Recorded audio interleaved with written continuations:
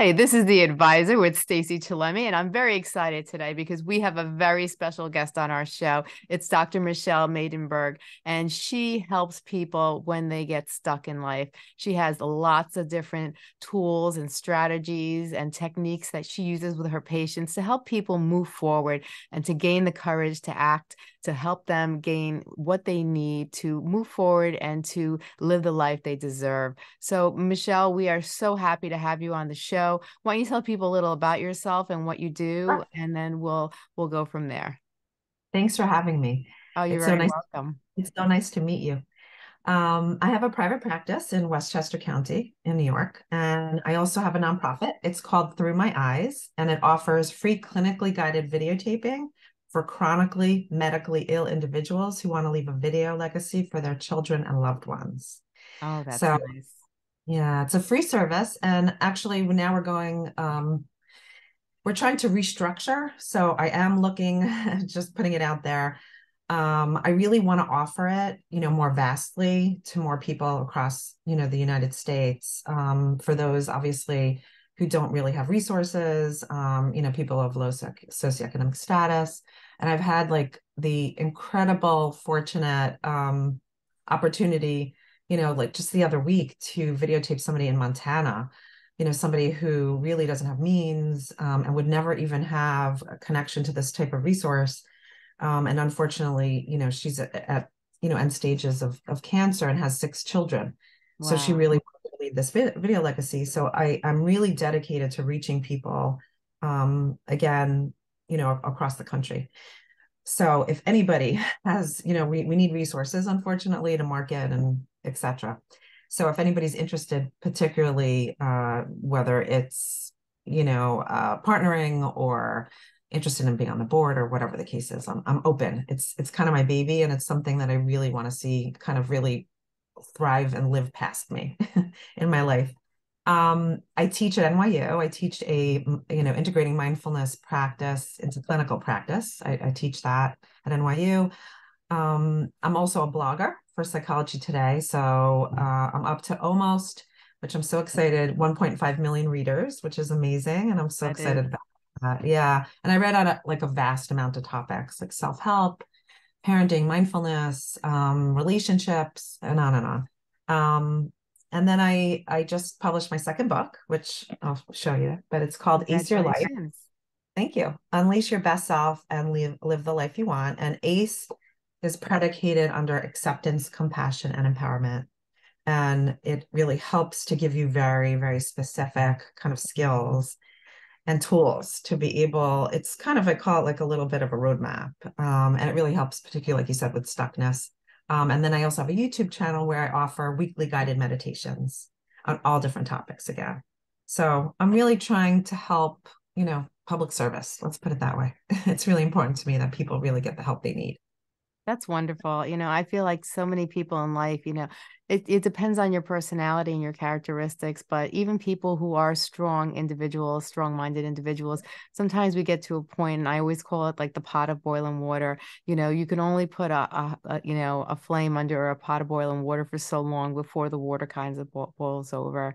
And sometimes we get stuck in life and we just don't know how to move forward. We get to a point where, it could lead to anger, frustration, depression, and, Yes. it could, even lead to suicide for some people because people sometimes, they run into obstacles in their life and they just don't know how to move forward in life. And I think it's important that people learn different tools and techniques on when they do run through obstacles because everybody has obstacles in our lives. We all encounter obstacles, but it's learning how to endure those obstacles and how to actually move forward. What would be some suggestions that you have for people who have, a lot of obstacles, and kind of life feels like a roller coaster, or they feel like they're dragging their feet every day?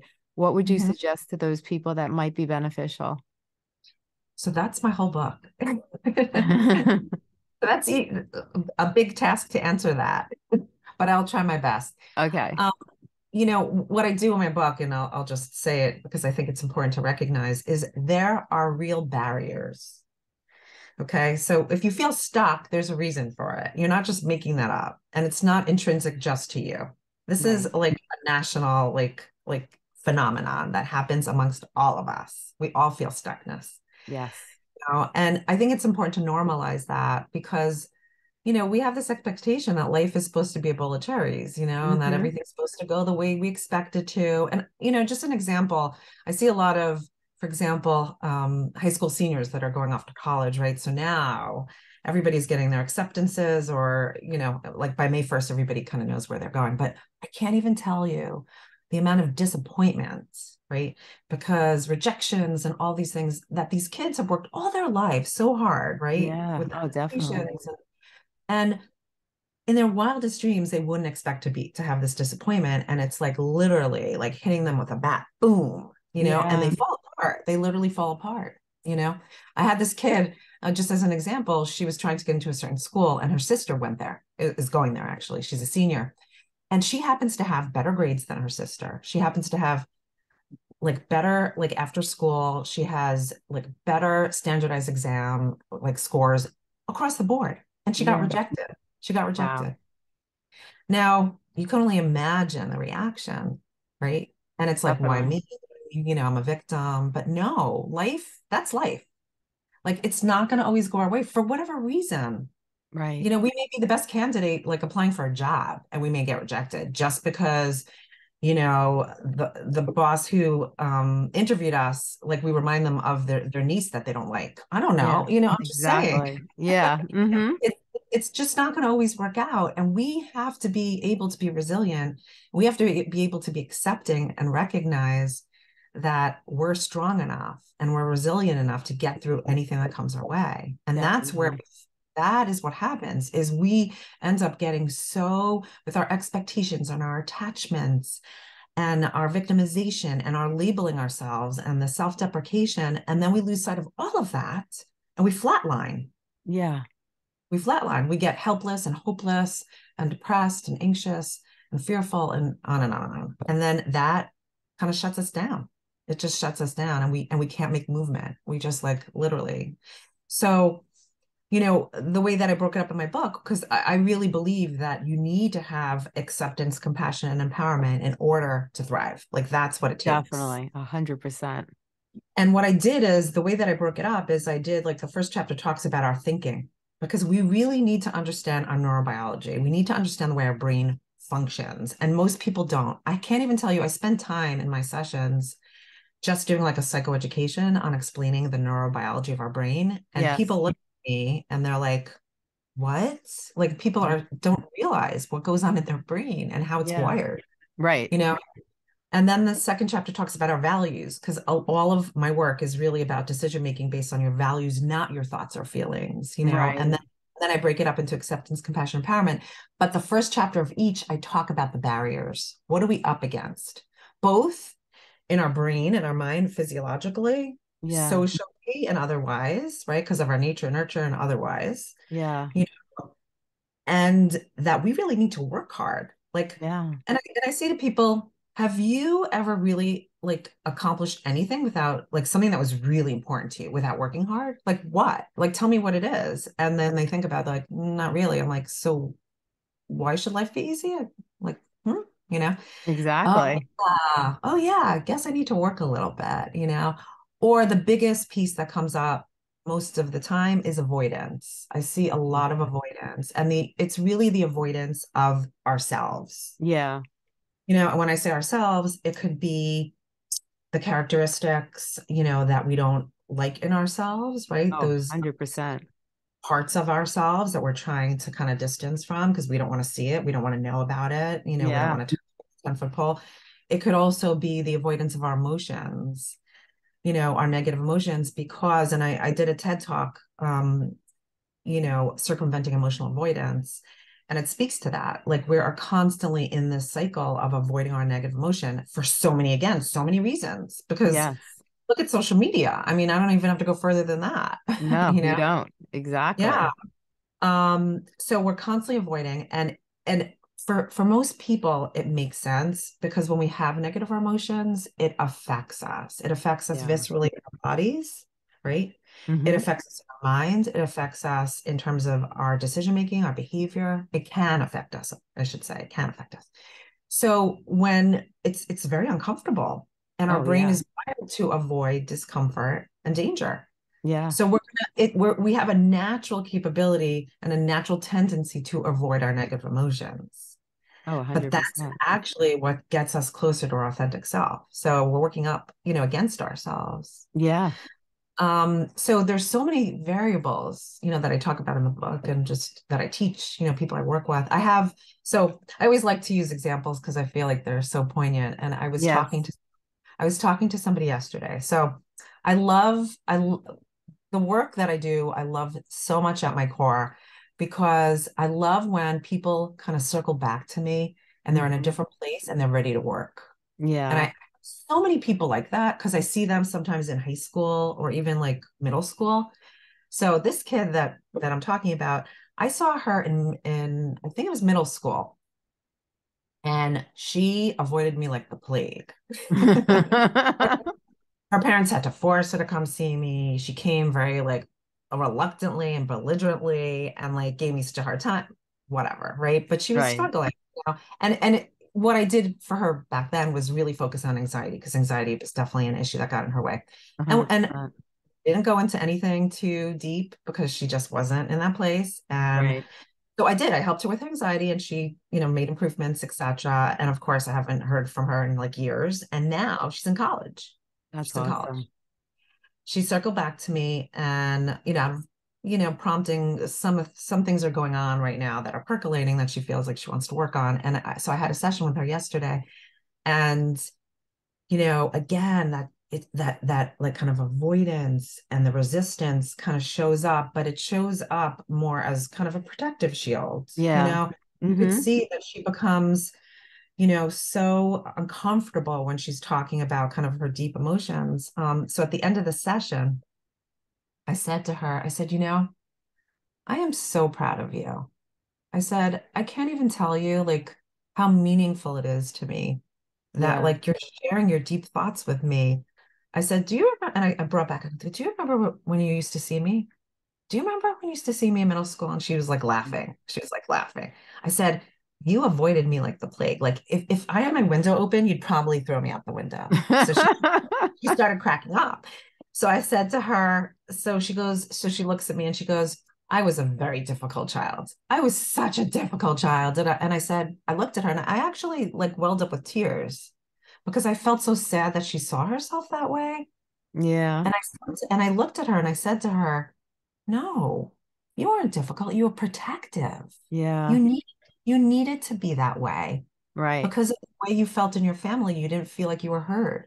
You Yeah. didn't feel like you were considered. Hmm. You were just going, listen to me, hear me, Yeah. you were just being protective. You were a great child. You were an amazing, incredible child. Right. And she didn't even know what to say to me. Like you could tell that like I mean, but you could see the warmth, like she warmed Yes. up. Yeah. Yeah. And it was just such a moment, of connection between the two of us, and you could see that she was feeling accepting by me. Right. But that's what it's all about. It's about the relationship. It's about the connection where people get so stuck, right? And they're Hmm. fearful of being vulnerable and being connected and like what that means and the risk taking and just everything. And I said to her, I said, this stuff, unfortunately, is probably going to show up in your intimate relationships in your future. Yeah. And like, I don't want to see that happen to you. Right. I want to see your growth so that you could feel so positive and connected and thriving in your life. And I said, I think you're coming into this in a different place now. And she Yeah. said, and it was just like, it was like so magical. Like really, it was so powerful. So bottom line is, out of just if we had to summarize everything I just said, is it's really getting into a place where you're really willing to look at yourself in a deep, Yeah. meaningful way and being open to whatever comes up, whether comfortable or uncomfortable, Right. and work through that in a very, I'm going to say, incremental, Yeah. systematic way. And I help people do that, of course, Yeah. because we can't deep dive into it because our body and our mind won't allow that to happen. No. Yeah. And then also to really be open to skills and to making changes and to challenging oneself, and to understand what we're up against so that we, A, are cognizant of it when it comes up, And that instead of letting it like really encapsulate and, capture our minds and our body, that we're able to make the changes that we're meant to. Right. And I believe, and I say this in my conclusion chapter, but I believe we're all sculptures, like we're pieces of marble. Right. Okay. Now, if you look at a slab of marble, it's pretty, and it's all colorful and beautiful, but it's just a piece of marble. Yeah. But once you sculpt it, right, and you have an image and you cultivate it, it is magnificent and its essence, right? You could see its essence. Yes. We're, we're all that. We just need to uncover. It's just, and actually, the word that I use in my title, and I use it very purposefully, is unleash, Yeah. because I believe it's within each of us. And there are things that get in the way that kind of gloss over it or cover it up. And I'm talking about from the person who does kind of ghastly things, Yeah. to whoever. And it's interesting because there's a lot of studies, obviously, on criminals and other things. But there was a study that was done, where they went into the jail, the jail system, and actually there was a video about this, and the therapist went in, and it's based on the ACEs study, which is I don't know if you Mhm. know anything about that, the ACEs study, but it really looks about how our trauma affects, us on a really physiological level. Right. And they ask, how many of you come from a family of violence? Please step forward. How many of you come from a family where, you know, um, you were the victim of abuse? Please, Yes. please, et cetera, et cetera, et cetera. And what do you know? Like literally the entire prison, and I'm not even kidding. It was like, wow, blew your Right. mind. Everyone was congregated towards the center. Yeah. We're not born this way. No. But when you think about it, when you come from, like, I think it's over 70% of families are dysfunctional. And when you live in a dysfunctional environment, that's what you're trained to think and act. And you don't realize the abnormalities of it because that's what you're surrounded by. So in a sense, that's their norm, even though it's not normal. In their eyes, it is because that's all they know. Well, and I want to add a really important piece to this because I am all about the mind and body. Mm-hmm. We're talking about our nervous system. Right. We're talking about our brain, or the physiology of our brain and our neural Mm-hmm. networks in our brain. Right. Okay. That's what becomes kind of typical, normal in our brain and our body. Yeah. Okay. So, like when somebody's used to a lot of drama, Yeah. okay, intensity and risk taking and just all of this stuff, that is actually how we're wired. We become wired that way. It's not even, Exactly. it's actually an automatic response Right. that just we click into. And Yeah. by the way, I know that happens to me. Like I am very familiar and comfortable with anger. Most Yeah. people aren't. Most people aren't, but I am. Like Right. I'm like so okay with it, and I love it because it's like riveting and it makes me feel Yeah. powerful and it's like fun, and whatever. Right. Like I've had to learn that like that's not what's going to get my needs met. That's Hmm. off-putting to many people, you Right. know and also when it's not really being my authentic self because it's more protective Right. rather than being relational. And Hmm. I've had to like really really study and learn, like, why is that part of like my automatic response? Yeah. How did that happen, and also how could I rework that so that I'm actually being relational and I'm actually getting my needs met and I'm actually being my authentic self. Exactly. And by the way, that's not easy because my brain has been wired that way. I'm 52. It's been wired that way since I'm a little kid. We're Right. talking 50 years wiring here. Yeah. Well, it's a regimen. It's become part of you.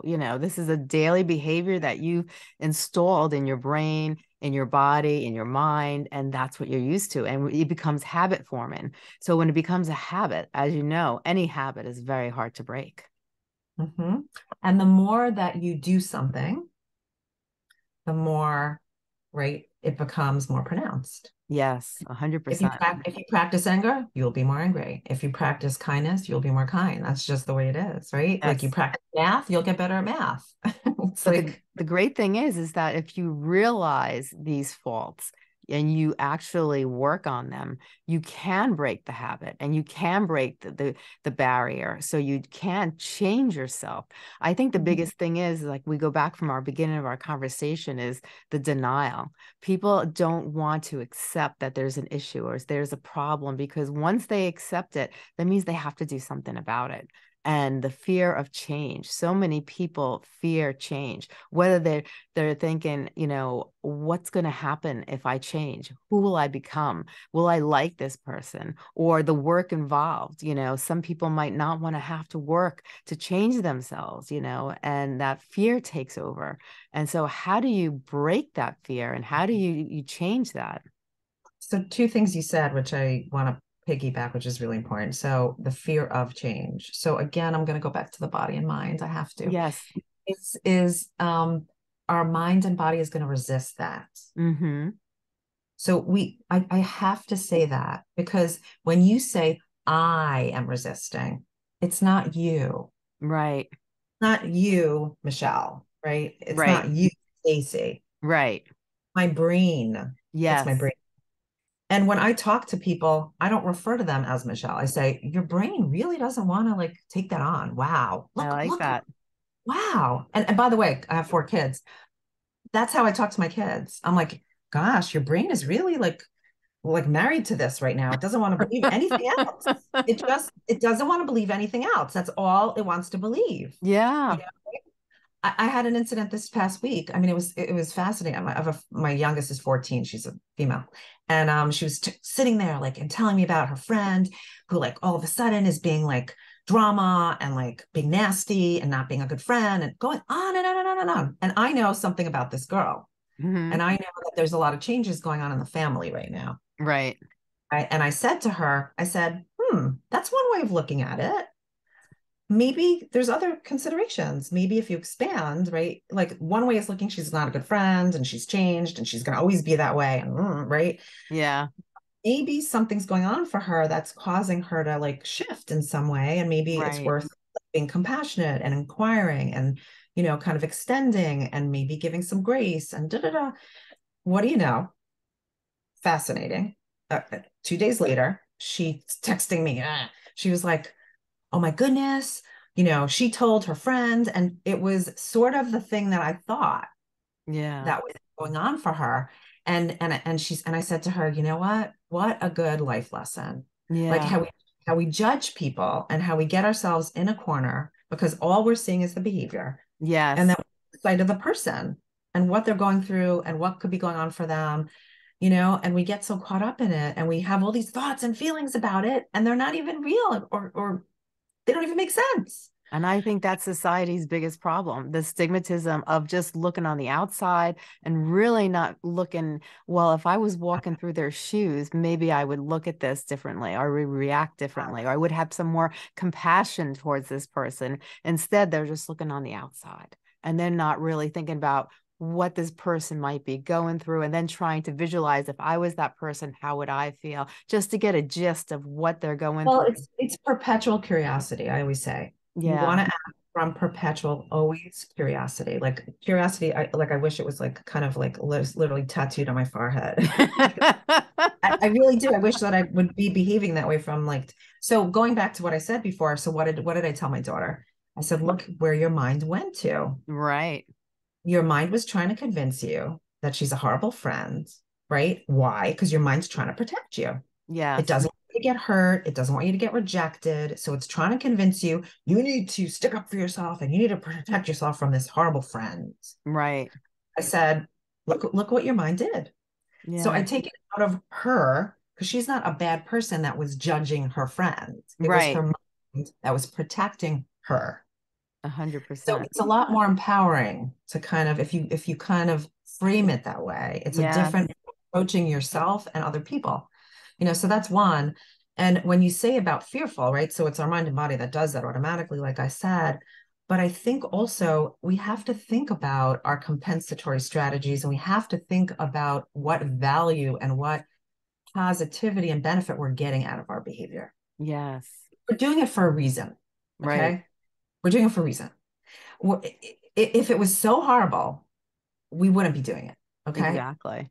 So when I'm angry, I'm getting something out of it. I'm feeling strong. I'm feeling powerful. I'm Mm-hmm. feeling like I'm going to be heard. I'm Mm-hmm. feeling all of those things. And unfortunately, that was like an adaptation when I was younger because I felt so out of control and I felt so helpless. Yeah. So that's what helped to ground me. And guess what?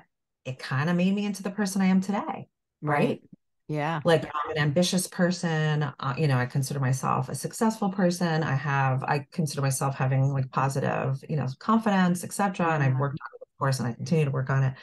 But if I didn't have that adaptation and I would have just been helpless, hopeless, depressed, I probably would have ended up on drugs and like who knows what. Right. Like Exactly. that's what helped me survive and thrive and push through and, accomplish everything that I had.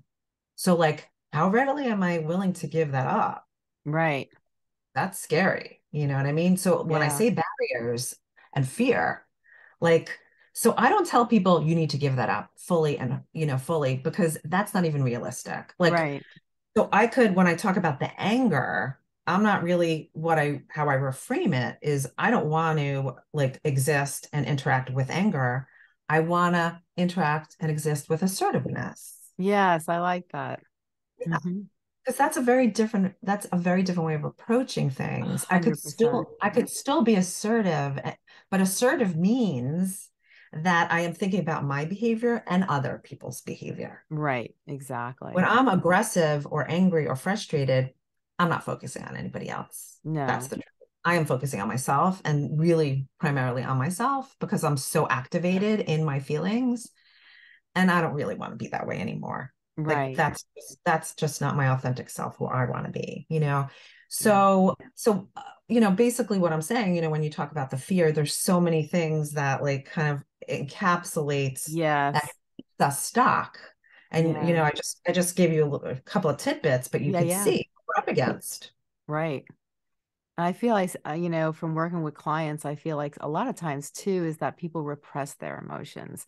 And, if you repress your emotions long enough, you can become a zombie. And then you feel like you don't know who you are as a person and you don't know how to react. And you're Mhm. kind of like lost because you don't, you're not in touch with that mind, body, and soul, because it's really when you have that connection with your brain and your body and your soul, you really have a really good understanding of who you are as a person, what your needs are, and what you really have to do. And that gives you, I think, the strength and the courage to move forward and actually make your dreams a reality. But for people who repress their emotions, it's very hard because they don't know who they are in a sense. And what would you suggest to those people? How would you suggest overcoming and really getting in touch with those emotions?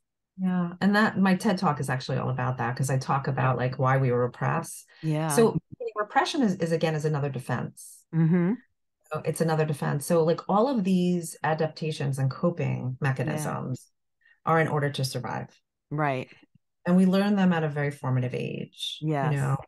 and it's actually like such an incredible to have such appreciation for that part of us Yeah. that our bodies and our minds know what to do in order to help us like thrive and to protect us, which is Yeah. like incredible. Like it's such a like incredible way of like supporting us if you think about it, right? Yeah. However, the problem is we take those adaptations and those coping skills with us as we develop, Yeah. and often we don't need them anymore. That's part of Right. the so repressing feelings is a wonderful thing because, you probably had some point in your life, either the feelings were too overwhelming, or you were confused or whatever the case is. And the only way that you learned to kind of, make it or break it was to dull out or to Yeah. disassociate or to disconnect, whatever word you want to use. Like we Right. all, feel. And I know for myself, I know it's so fascinating. I am the most like ambitious person probably, when you could meet and people, that's what I'm kind of known for. But there are times like when I definitely could almost feel numb, like I could feel shutting down, Yeah. Mm-hmm. almost paralyzed, like Right. literally where like I feel like I can't move my body. Like I feel like I just can't move. Yes. you know, and it could be like answering an email. It could be like something innocuous that's like so easy to do, but I just don't Right. feel. And I know when that kicks in, I know right away that there's just something going on underneath, whether Yes. I'm triggered or whether or activated or whether, something's getting kicked up or, I feel it right away. I know it. Yeah. But I also appreciate and I could recognize that probably when I was younger, and things would just get too overwhelming. And, there's so many things going on for me, like when I was younger, Right. that that's what I probably did. I Yeah. probably like connected when I needed to. But Definitely. if I do it today in my adulthood, not so great. Right. Yeah, not so great. So another example is like I know, listen, I have a teenager, right? Like I have three older boys and she's my youngest. But like, especially with her, because she's a girl, when she rejects me, because she's a teenager, Yeah. it happens all the time. And I know it. I know it cognitively. I know it developmentally. I know all about child development. I'm like so aware of it, but it's my child. Right. And Yeah. I'm a human being, and I'm a human being and a mom. And I always want to be loved and accepted. So, like all Yes. of us, right? So when she rejects me, automatically, it's so fascinating. What comes up for me right away is I want to reject back. Right. And I feel it. I feel like angry. I feel frustrated. I feel cold. I Yes. feel removed. I feel even like sadistic in some ways, Yeah. Hmm. And I have to really watch that. I have to really watch that because if I act on behalf of that, it could be so hurtful to her. And Yeah. again, you know, is that really meeting her needs? And then also, is it like lending to our relationship? Absolutely not, because Well, it's it's just going, great that you could actually realize that and then take a step back because you know what it is that as a mother, you sacrifice your life for the children. You do, you go to all lengths. So it's your emotions that are actually taken over. And then your brain connects with your emotions like, I did this and I've sacrificed this. And all of a sudden, you're not looking at it from a realistic point of view anymore. You're letting your emotions actually, lead the way. And that sometimes can be very dangerous. That's right. That's right. So I don't want to be driven from that place. I want to be driven from my values, right? Yes, exactly. So I have to be real, I have to watch that, and again, I'm not perfect. Like who Right. is? There No are one sometimes is. I may say something or do something that like is not in line and I have to apologize afterwards, whatever Mhm. the case is. Yeah. But it makes me human. And then I explained to her like what was going on for me or like why I might have reacted that way or like what that triggered for me. I like explain like, yeah, when I was a little girl, da da da, if it's appropriate, of course. Um, Yeah. and I and I explained that to her. So, we are we're impacted by our history. We're impacted by our society. We're Yes. impacted by things we're exposed to. There's so many variables around us that Yes. impact who we are and how we function Yes. that we literally have to be in touch with ourselves. And, the ability to disconnect is a good one when you needed it. But as an adult and as we age, like we really want to be relational. I mean, Yeah. there's tons of studies again about how people who are in functional relationships and connected relationships actually live, in terms of mortality, they live longer lives. Like it's a Yes. fact. Well, it's the stress. So 70% of stress can, cause illnesses and cause disease. And, 100%. that when you have communication is key. When you're able to actually communicate, that stress isn't there and the bond grows. So it's just like you need that as you grow. Yeah. So when we disconnect from ourselves or others, we're actually hurting ourselves. Right. And so, when we talk about disconnecting, like you said, it's part of understanding what happens when you disconnect Right. in our bodies, again, in our bodies, Mhm. because it happens in our bodies, what happens in our minds, how we think about things, how we feel, and then how Yeah. we're inclined to behave. Hmm. So, like I said, with the example I gave with my daughter, I feel it in my body. I feel rageful. I feel like the stream of rage, Yeah. like persever, like that's kind of streaming through my body. Yeah. I feel the shutdown. I literally feel a kind of icy and this coldness come over me. And then I feel kind of the rage where I want to like act out. And then if I really go underneath that, it's really sadness and Yeah. disappointment. Right? It's Hmm. sadness, disappointment because I love my daughter so much and I want to be connected to her so badly. And I fear that we're not going to be connected and da, da, da, da, da, right? Right. So when Yeah. I speak from that place, I'm gentler, I'm kinder, I'm more connected, I'm more loving, and on and on and on and on, right? And I don't always get it right, but I try my best, Yeah. and she may not be open to hearing it in that moment either. Right. And that's okay too. So I will kind of circle back, I'll Exactly. circle back. And my hope always, which I give my kids like the bandwidth, I give them space, right? Hmm. But the beauty, which I found in my relationships with my kids, which I appreciate so immensely, is they circle back to me.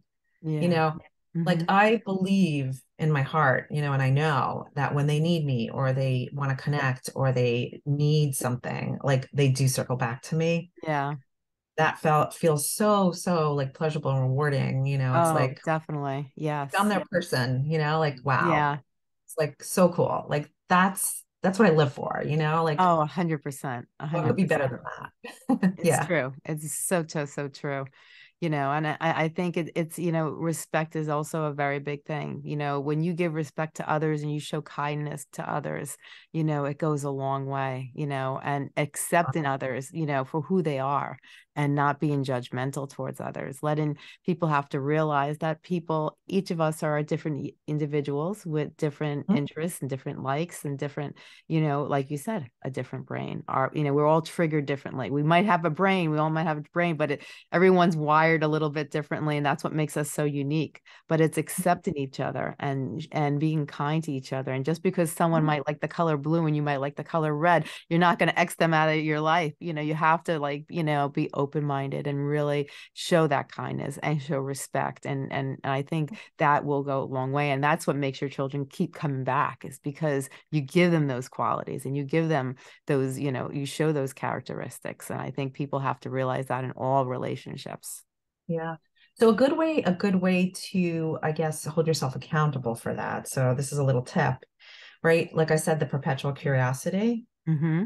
to say, how else can I see this? Yeah, Like I to like that. always ask yourself, how else can I see this? I always ask myself that question.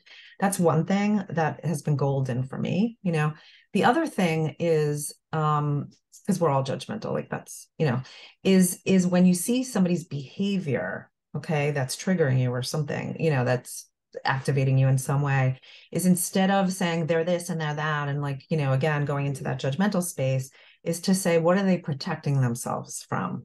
Right. Hmm. What protecting themselves from? Yes. And third thing, instead of saying like you triggered me or you Mhm. caused me to feel a certain way, because we do that too, is to Right. say, why am I triggered? Excellent point. What's going on for me? Because nobody's behavior causes you to feel or think or do anything. You make it, That you feel yourself. that It's, is all about you. That is yes. all about you. We can't blame others. Yes. Don't get me wrong. There are people who obviously, abuse and gaslight and do other things. I'm not saying that, Right. right? Exactly. And I'm not absolving people's responsibility towards obviously their behavior. That's not what I'm saying, Right. and we need to have enough wherewithal to kind of like we said, get out of relationships that are obviously abusive and so forth, because that's Yeah. not acceptable. However, I'm just saying, if we're activated in a given moment or whatever the case is that we need to take responsibility for our own thoughts and feelings, Yes. and 100%. and to look in to really. And sometimes you may not know that readily. Sometimes I'll have an activation and it hits me like hours later or the next day. I'm like, oh my goodness, that's why that person, like, that's why I had that feeling. Gosh, oh, Right. now it makes, because again, our processing sometimes is slow. Yeah. And the reason that happens is because we're talking about the unconscious, Yeah. trying to get our unconscious to be conscious. And Yes. sometimes, think about it, it's layers, right? Oh, Sometimes 100%. it's from the conscious to the subconscious to the unconscious. So think about all of the layers there. So when it finally hits us, or we finally kind of connect to it, sometimes we really have to go through a lot of processing. So we have to Oh, give ourselves 100%. patience. Yeah. I call it the baby steps, because that's what Yes. really it takes time. And to expose yourselves to challenges very slowly and Yes. incrementally, because your brain and your body are going to reject it. Oh, I could tell you right 100%. off the bat. Yes. So those would be my tips if, if we had to kind of summarize the tips. I But like there's those tips. so many more. Like if you get my book and, yeah, there's so many more, and Where can people find your book? so it's on all, major book sources. And it's called, like I said, Ace Your Life, ACE, Your Life. And it's my name, of course. My website, which is michellemaidenberg.com. And it's two L's. Maidenberg is Maidenberg. But all of my blogs are on there. You could also, kind of connect to my blog on Psychology Today.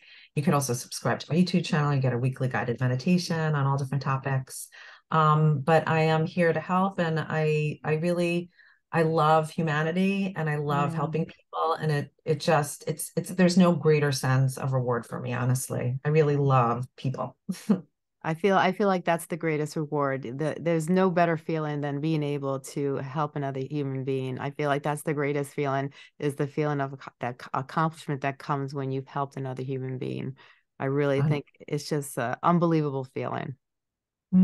Yeah, yeah. And it connects you to yourself.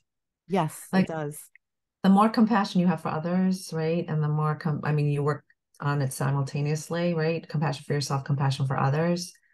You know, what's that's what life's all about. Life is short. Life is so Yeah, short. Yeah, exactly. I think we all anticipate we're going to be here for X amount of time, but you never know what the next day may bring. So, use every day and use it till its fullest and really make the best of each moment you have because exactly.